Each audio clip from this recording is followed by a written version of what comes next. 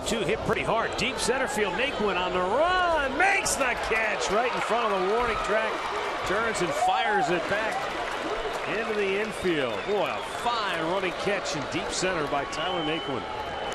See the frustration on Ketel Marte's face. Well, thought he had one off the bat. It doesn't matter. He had 2 strikes. He had an opportunity. His job was up there to bunt him over, and it wasn't a very good attempt he tried. And then he hits a ball right on the nose. But Naquin's going to run it down for the out.